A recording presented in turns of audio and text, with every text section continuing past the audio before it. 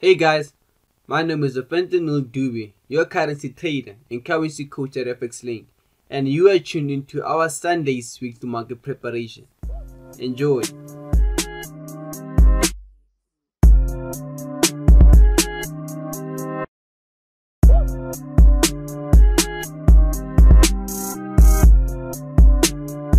I think in the beginner's phase, and it's something that I also went through, and I think many of you who are successful at this point also went through this phase where, as a beginning trader, we all come across people who say to us they can offer us 100% signal service, and people usually get trapped. So this brings us to the topic of probability theory. If you are a successful trader and have been trading for a while now, you will know that in forex trading there isn't actually any strategy that is 100%. In fact, in order to be a profitable trader, you don't even need a system that is 100%. All you really need is a system that offers you a positive expectancy of 50% upwards. And from there, this is where you add money management and your risk management to your trading factor. So to kick off things, this week we'll be taking a look at the pound yen, and throughout the video we'll be tackling the issue of probability theory and how it plays out in the market.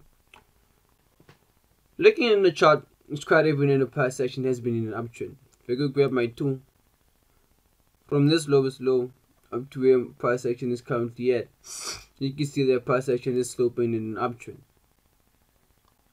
But a more interesting thing is that if I could try to clone our tool and take it to the upside, you can see that price action has been in the channel. Now this is just the first clue that this isn't a solid strong uptrend, because if it was, we'd expect price action to give us a clear sequence of higher highs, higher lows, but instead we keep hitting our lower upper channel, hitting our lower channel. So taking a closer look to where price action is currently at, you can see that price action is back at a significant structure level, where if I could grab my tool, you can see that we have a nice support area. We have more resistance. We have a bit of a support over here and more support. And if you could scroll back to the chart, you can see that this is a significant structure level. And what we have over here, a nice resistance area. Now what I usually like to do in order for me to keep note of my structure levels, I like to draw my DSR levels, and I'll take my triangle tool from this area and I'll drag it across to where price action is currently at. And this is for me to filter out all important structure levels.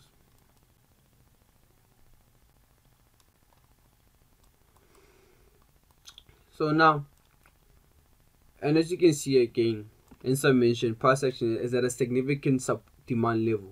We're back at our lower channel line. Now, currently looking at my RSI, you can see the price action has set an oversold state, showing that giving us the first sign that we might expect to see an exhaustion from sellers' momentum. So now, in this case, I'm expecting price action to give me a bit of a relief to the upside, and this is where I'll be looking to hop in this short long in opportunity. Now this all goes back to what we were talking about in the beginning of the video, probability theory. Now why am I saying that I expect price action to give me a bit of a relief? The market moves in a wave sequence, meaning it had to go up, give us a retracement, give us a bit of a retracement to the downside, continue up, and another retracement, and the cycle continues. Where when the market is going up, it doesn't really shoot straight up to the upside. Conversely, when the market's going down, we have to see a sequence of lower lows, lower highs, lower lows, lower highs. The market doesn't just shoot straight down.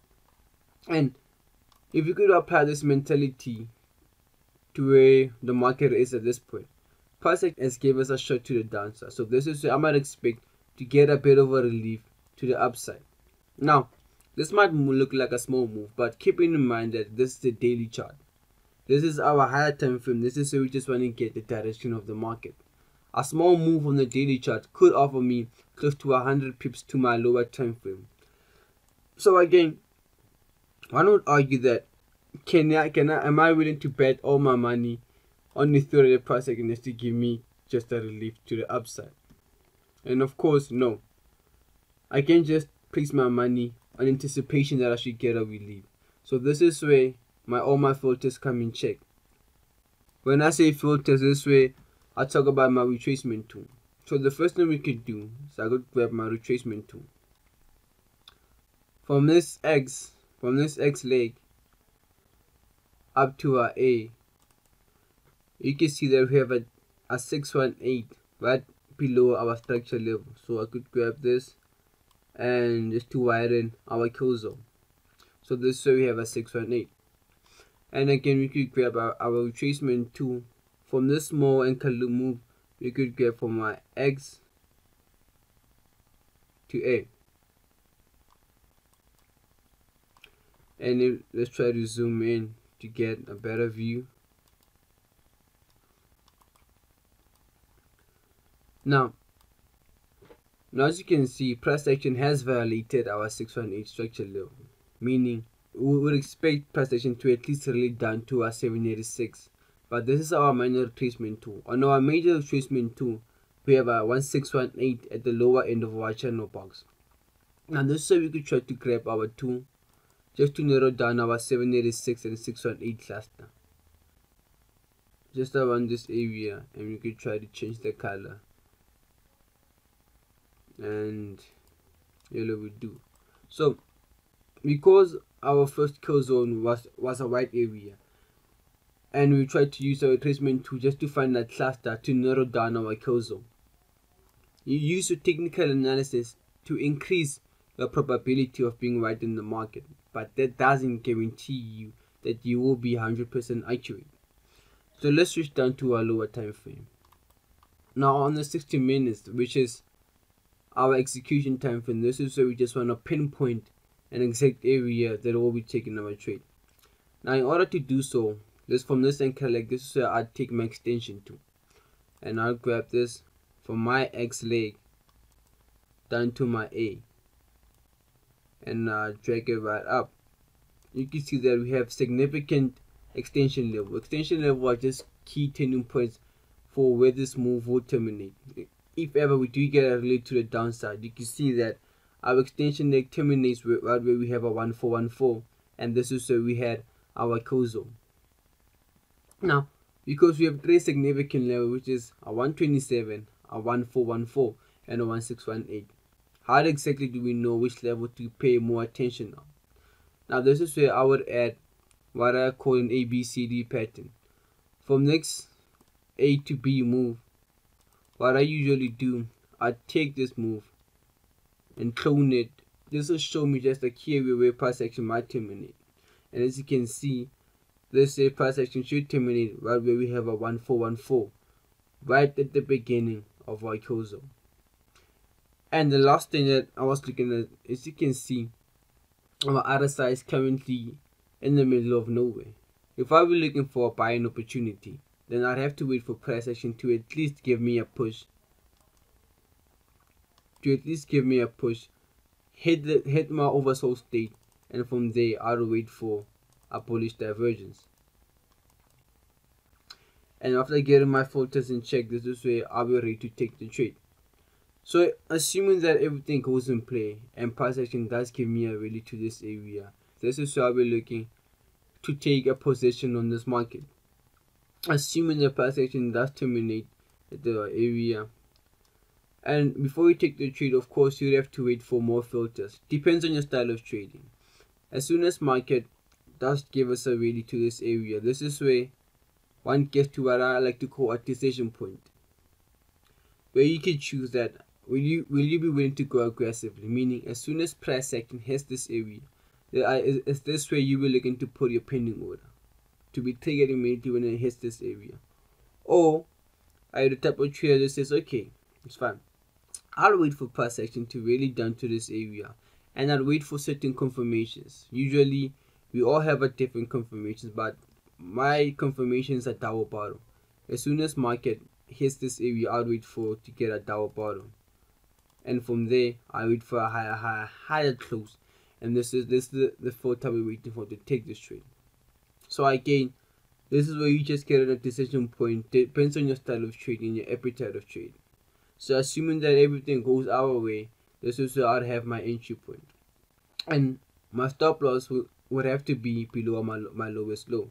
But in order to be safe in this case, I'd prefer to put my stop loss below my kill zone. And as you can see, this will give us a wide risk to reward. So if you don't have a large appetite for risk like I do, this is where you have to get a lowest low.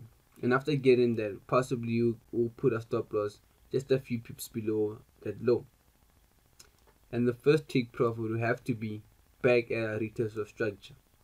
And if you're looking for extended targets, this is where you'll be looking to ride the market way up back to the structure level. So in this first case, the market could offer you a potential risk to reward, a risk of 56 pips for a total reward of 139. Pretty good start for the week, but as I mentioned again, going back to our first topic, probability theory.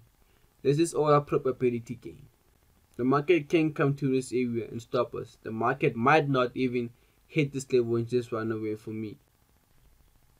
But how do I know how to do this? This is where the technical analysis comes in. The technical analysis should help you increase your probability. Doesn't give you 100% strategy, but helps you create a more high probability trade.